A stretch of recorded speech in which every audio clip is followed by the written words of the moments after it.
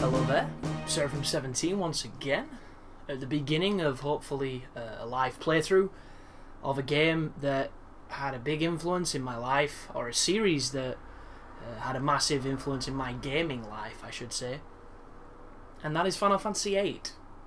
So I'm going to start a new game, and hopefully Squaresoft, as they were named now, or Square Enix, aren't too stringent with their copyright schemes, and we'll be okay. So this is going to be a Let's Play, folks. I'm going to talk over cutscenes, I'm going to do silly voices, I'm going to generally do what it is that I do in these kind of videos, and it's not to everybody's tastes, and if you don't like it, feel free to not watch, and go and watch something you do like. Just going to put this disclaimer here, because it's so much easier to go elsewhere than it is to complain, and then I don't have to deal with all the complaints. But this is a music piece here. It's kind of the music piece for the game, composed by Nobuo Uematsu, which is probably a horrendous pronunciation, but I don't mind. And what they're doing here is they're kind of giving you all the elements of the story, but it's being conveyed in such a fast, montage-esque, out-of-concept, you know, flicker of events and characters that you have no real knowledge of what is happening. But when you've played it before and you come back to this, you see so many, you know, little things that it suggests with the themes of the story, the characters, the threads, and all that good stuff. And that is, of course, the Gunblade, the infamous Gunblade. A weapon that makes no sense at all of how the hell it works. It's ergonomically completely unsound, but I love everything about it. We have a lovely little transition there from the feathers of the sword to the back of Renault with the wings on her. A mysterious character there with some wicked hair. And the concept of the early 90s, or the mid-90s should have said, mid to late 90s. I don't even know why I said early, but the CGI of the early 90s, where nobody had any imperfections on their skin, so everybody's got like wicked, you know, just facial, no acne, no spots, no nothing, just flawless porcelain skin. And here is one of the main threads throughout the game, the rivalry between the lead character and, you know, his major competitor. And just more out-of-context scenes. But I've been trying to record this for ages, and I hope it doesn't get, like, copyright raped. Because I've tried on the PlayStation 2, I've tried on the PSXE emulator, I've tried all sorts, and it hasn't really worked. But I'm hoping that this does. Squall takes a big hit there by Sifa and comes back with his own, you know, just massive montage of events, poignant events too, to the late title card. The fantastic piece of artwork done by Yoshitaka Amano. And there is Final Fantasy VIII. So this has been played on the PlayStation 3. I've bought the PlayStation 1 Classic. The screen is super cropped. I don't know if I can change that, but it's wicked cropped. And I've been playing this game on my PS2, and the screen was like filling my 42-inch television. Sure, it didn't look quite as condensed as this, and these games do look better on smaller TVs, but still, this is going to take some adjusting to. But Dr. Karawaki, how are you feeling? So I'm going to say my forehead hurts because we just took a sword to the face. So there you go. She's like, no kidding, dog. You just took a sword to the face. Test our eyes focusing. We should be fine. And what is our name? So I normally put the dumbest, most ridiculous names for characters on games. But there's something sacred about Final Fantasy. I never change the names on these games. So she's asking us to take it easy in training. Next time we might not be so lucky. He's like, tell that to Sifa. Guy's a baller. Just comes at me with a sword. And Sifa won't listen to anybody. So we should probably ignore him. And Squall's hitting her back with, I can't just run away, which is kind of the first real example of his personality. So she's asking us who our instructor is, and our instructor is a girl called Quistis. And she's calling her now. So we're going to get introduced to our instructor, which just drives home the fact that if I was part of this garden, I would not do so well. So we're not seriously injured, it'll leave a scar, and she's calling for our teacher to drop by. This is the first sequence where you get an out-of-context moment that you'll appreciate when you play through it again. So we meet again, Squall. I am the lady with the most manly voice. Barry White's sister.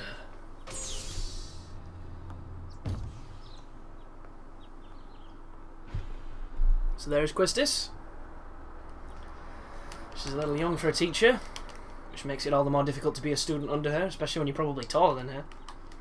Because these guys, like, in the 17, 18, yeah, just not a good situation. If I was Squall, I would be in some wicked trouble. So, I know to be either you or Sifa, because we're always fighting.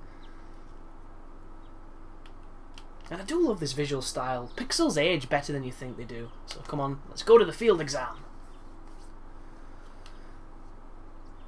So I have quite a storied history with Final Fantasy. Quistis is just going to be poking fun at us now. Basically, Squall doesn't really share. He's a very introverted guy, he's a very dependent guy, and he's not so good in social situations. And at first you're going to feel that he's kind of like an emo, he's kind of a bit of a douche, bit of a downer, wants to sit in the corner and write poetry and, you know, drink coffee in hipster coffee shops and what have you. But it's not really that, it's just the case of, as you progress through the game, certain elements of his character are going to be embellished. And it's going to make sense why he's isolated himself so much and why he has this stoic personality, as we hear the first lilt of the Balamb's Garden's main theme. And this is it, folks. So, the garden itself is a military organisation that is also a school, and you learn to fight at it. So all the students that go there will eventually mature into seeds and become military representatives of the garden, which are essentially a mercenary force. They're extremely young, but it's called the Tenchi Muyo syndrome, where everybody, you know, in the late teens seems to be able to save the world, while everybody a little bit older is completely useless. But here is Quistis. Good morning, class. Let's start with today's schedule. This place looks awesome, man. Look how much of a desk they get. My schools were really crowded. They were nothing like this, but the field exam for seed candidates will begin later this afternoon. So, we have a test. Those not participating and those who failed last week's written test are to remain here in the study hall. Field exam participants will have free time until the exam. Just be sure you're in top condition and meet in the hall at 1600 hours. I'll announce the team assignments there. Any questions? I would have plenty, but all of them are inappropriate because you're hot.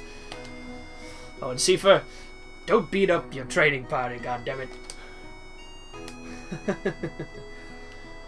So it's funny how everyone else has got identical uniforms, and then the Squall and Sifa in badass coats. That can't be right. And apparently Quistis needs to talk to us. But before we do that, we're going to go on this console on here, and we're going to... Can we do that? Yes, we can. This PlayStation analog's a little bit looser than my my PS2 one. And we're going to turn on the computer. And look at what he's got in his desk at school. When I was at school, we had like half a computer that we shared on, you know, every lunar eclipse. These people have got them built in the desk. So you want to go to tutorial, log in as Squall, and it's going to give us our GFs. And a GF is Guard in Force, which is essentially a summon. And we get Quetzalcoatl and we get Shiva, which, if you're good on your mythology, you'll recognise some of these names because they do have origins in various regional mythologies. So there's this tutorial. And here is the tutorial menu, which is going to tell you a lot of stuff if you don't need it, but we're not going to be using any of it. So we can come out of that. I've played this game before. Oops, I've just pressed that again by accident. Bear with me, folks. But I didn't get into Final Fantasy until very late. This was, in fact... I'm done. There you go. This was the second Final Fantasy I ever played. And my buddy Aiden got me into them. Because he had a PlayStation and I had an N64, so... I was playing Super Smash Brothers, I was playing, you know, Majora's Mask, Banjo-Kazooie, all those kind of games. And I didn't have a PlayStation. And it came to that moment where I borrowed him my console, and he borrowed me his, and he played all these N64 games he never played, and I played all the PlayStation ones. So Quistis is asking us if we've done the exam in the Fire Cavern, and we haven't. Squall was going to go this morning until he got injured by Sifa. And he doesn't make excuses, which is one thing I like about Squall. He might come across as a bit of a douche early game, but he's always straight and to the point. And Quistis is telling us to meet at the front gate. She's also telling us that if we go back to our panel in our desk, we can get some goodies, but we've already done that, so it's okay. But what's going to happen, well, what I was saying, sorry, is I got into it late, and the first one I played was Final Fantasy VII. And I loved 7, I still do. It's one of the most influential games I've ever played. And when I got to this one after I beat 7, I didn't like this one. You know, 7 had such an impact on me, and it was such a different tone, that this one just kind of... I just didn't like it at all. And I played the entire first disc, and I wasn't digging it at all. So if anybody's watching this thinking they never really liked this one, it was never as good, or they didn't give it a chance, I'm hoping that these videos will change your mind. This is Selfie, she's another character, and she's just come from Trabia Garden. She's going to ask for a tour in a moment, but I'm not going to give it, because we want to get down to some action. Like, if this is your first time, feel free to do it, because it's going to help you understand the various parts of the garden. I have a bad memory, so I'm still a bit misty with the garden, but I know pretty much what I need to know. And this guy's going to give us some cards, which is super important, because we're going to be playing a lot of cards, guys. And I need your input. If you don't enjoy watching it, I'll start speeding it up or trimming it out, but a lot of this playthrough is going to be card dependent. And I'm going to explain that in just a little while once I've finished with this introduction.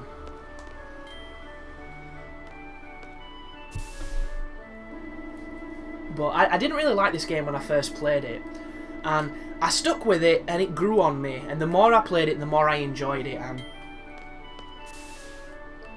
it's become one of my favourites, and it's become one of my favourites because of the junction system, and because of the combat, and how it gives you so much freedom. And I'm hoping with this playthrough, it's gonna, you know, maybe change some people's mind, or maybe help some people rediscover a game they didn't touch. And I felt like it's probably best to represent this one because there's a lot of Final Fantasy VII on YouTube. There's probably a lot of 8, but everybody seems to be doing 7 or doing 12. So I decided to do this one. But it isn't going to be strictly this, guys, because my playthrough is actually going to be a no-level playthrough. Mistakes can happen, and I might mess it up, but I'm attempting to beat the last boss with a base level team. And that involves a couple of strict requirements. There we go. So we're going to try and play some cards. So the early Final Fantasies on the PlayStation 1, 8 and 9 both had card games. This is Triple Triad, this is Final Fantasy VIII's card game. And I love it. I love card games. And I wish they'd bring one back on the most recent one that's going to be coming out. So the rules of this are pretty simple. We're starting with pretty horrific cards, but it's okay because we're going to build that up. And all you need to know if you don't know the rules is the highest number wins, and the most cards flipped is the person who wins in the end. So just bear that in mind. And what happens is if you win, you get to take a card. Oh god, this guy's got much better cards than I have. And if you lose a card. Which you're probably going to see in a moment because this guy's cards are shitting on mine. Oh no. No, we've got this. It's a draw, so we don't get shit from it, but we should be okay. There's no plus rule or same rule. So yeah, wow. I think I'm going to go for that mini-mod kid. Go for the mini-mod kid, get a power card, and use the power card. Or, actually, forget that, guys. What I'll do is we'll go straight for Ifrit, and we'll get his card, and we'll use his card to bully some people and get some quick cards. That way, you don't waste too much time, and we can get on with it. But yeah, these games, there's like this frustration I've got with Japanese RPGs at this moment in time. Because the Western RPGs are so powerful in the industry at this moment, Japan are kind of losing their focus, and they're trying to make games like Western audiences want, and they're trying to make more Western games, and they're hiring different developers, and they're moving away from what makes them unique. And don't get me wrong, the JRPG has been played out. It's played out in the PS1 era, PS2. It had a good run, but there's no reason why it shouldn't evolve. I'm going to do some junction in a moment. And back in these days, when the technology was limited, they seemed to be so creative to do good things. Now that we have the technology, they seem to be simplifying things, and that's not what I wanted it to do. You know, more technology, I wanted it to be more complicated, more complex, more interesting, and it seems to keep going the other way, making it more like a first-person shooter, more like an on-rails, like, scripted events. Like this here. I'm going to skip this because I don't want to read it to you guys. But what it's explaining is the power system on this game. So anybody who's played Final Fantasy VII will know they had materia. Anyone who's played Final Fantasy IX will know there was an ability system which you learnt from equipping items and learning skills off them. This game has junctioning and magic.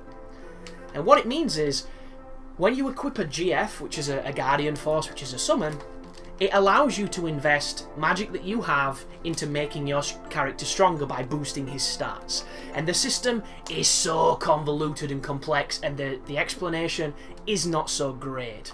And at first, you have no idea what you're doing. It's baffling. It's completely baffling. But if you stick with it, you can, you know, figure it out. And once you figure it out, you can make yourself extremely powerful. And what it does is, it promotes knowledge. It promotes knowledge of systems. And if you have that knowledge, oh, I need to change this, you can effectively break the game.